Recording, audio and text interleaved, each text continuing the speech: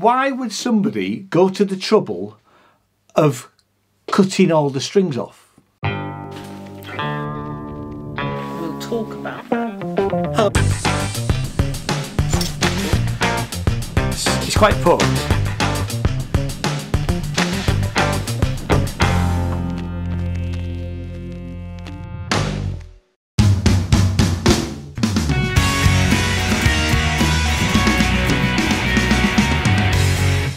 Hello and welcome, my name is Ian and this video is a cautionary tale about buying things from auctions. Now, if you've seen the channel before, you'll know that I'm a music retailer and we mainly deal with distributors and brands like Korg and people like that, and we deal direct with those companies and then we resell their products on the internet. But occasionally we buy what we think is new stock, but not always, from auction sites. One of the things that we bought recently, last month, was this. And this is how it arrived. This is a ukulele bass, a U bass. So it has rubber strings, we'll say. Now, my question is, and it came like this straight out of the box. So the box didn't say anything about why it was like that. The picture on the website, which I'll sort of put here, showed a ukulele bass with full strings, and it makes me wonder, why would somebody go to the trouble of cutting all the strings off? Because they've definitely been cut. They've, these strings, they're hard to break really, because they're sort of very rubberized. So what sort of mentality of the person that would buy something, decide they don't want it? I think it was an Amazon return, but they then cut all the strings off and send it back, and it then gets shipped out to an auction site. Now the thing is that I actually think it's worth repairing and sorting out. The strings on these things are not that expensive. I mean, they range from about, the cheapest set is about £15 to about £40–50. Now, these things retail around about £150, although I think the auction site said it was £135. I've researched them and they go for about £150, maybe slightly more. So this is a project really, and I will do a video of me restringing it and setting it up properly, because I need to reglue the nut back in, and we'll set it up and we'll play with it and we'll make it pristine. And while we're talking about auction sites, it's also worth mentioning that the information you get from an awful lot of these online auction sites, where you can't go and visit the actual site, you have to just bid online, and it can be a double-edged sword. So to sort of give you the example of some of the things that we have bought, we bought a load of violin shoulder rests. Now, the thing about these are that they don't say which size they are, and they didn't say on the auction what size they were. Luckily, they are full size, or 3/4 full size.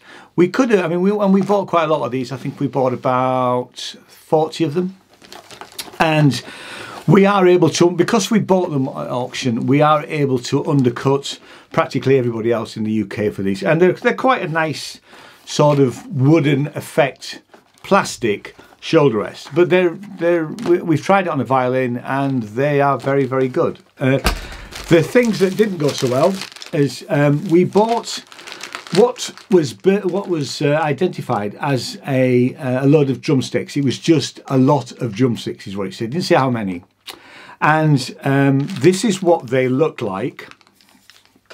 Okay, and this is the bit, and I'll put the pictures in here. This is what the bit that they showed us, and then they showed us the pointy bit. And I said to Jane, well, hey, they don't look like drumsticks, but they're selling them as drumsticks, and are they some sort of a weird percussion drumstick? Anyway, when they turn up, and there's a lot of them, there's probably about 400 of these things. The whole lot costs us, including shipping and everything else, about £35. And what they had missed was on the actual thing, it says wool culture 12.0 millimeters, and they're actually wool knitting needles.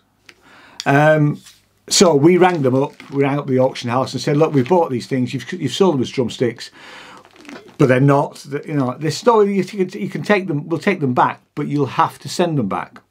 And there were so many of them that it would have probably cost us £20 to send them back. Now the reality is we only paid £35 for them. And actually what we've been doing is, yet again, we've looked at what the cheapest price of these things are. They're not musical, but we're just selling them through eBay.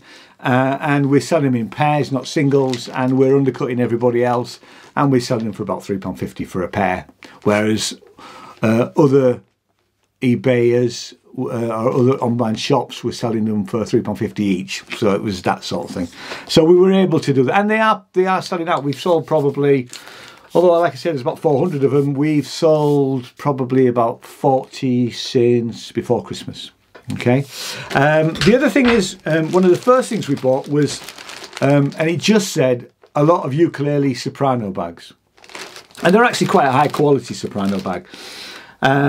They're a 5mm padded bag. They are new. They all come with these, and we have got 100 of these, or we had 100 of these. We haven't got 100 now because they've been selling them. Now, and then when we check the retail price of these is £19.95. So we're actually able to do them at under a tenner. And we have been popping them out across all our sites. So they're on Reverb, they're on Amazon, they're on eBay, and on our own website. And I think we're doing them for about £7.95, including shipping. So if you need a ukulele bag, a soprano bag, a really good quality one with a little zip pocket. And they came into us, once we'd worked out all of the fees, they came into us at 40p each. Now, it's worth mentioning that while we're talking about what's called a hammer price, so if you bid on something and say it costs £10, you can. That's not, and the hammer price when the auction finishes is £10. That's not what you're going to be paying. You can pretty much double it, and I have actually worked out a scale for one particular auction site. So I know exactly if it's £10, it's actually going to be £18, £19, whatever it is. So you need to sort of almost double what the hammer price is by the time you get shipping involved. And different auction houses do different shipping prices as well.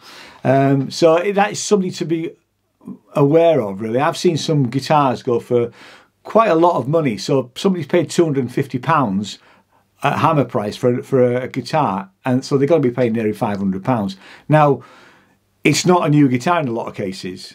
We particularly look for new items, and we don't always manage that. Certainly, this item is not new. It was an Amazon return, we think.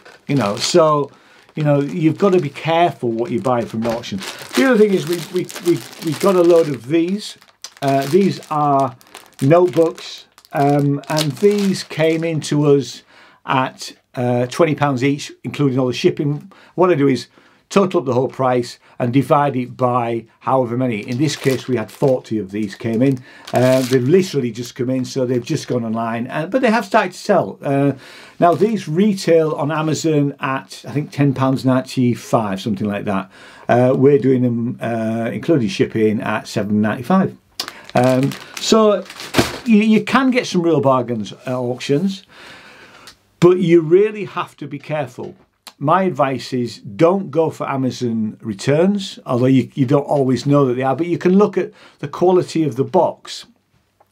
Usually what happens is that the auction site will put 2 or 3 pictures of the item, and they...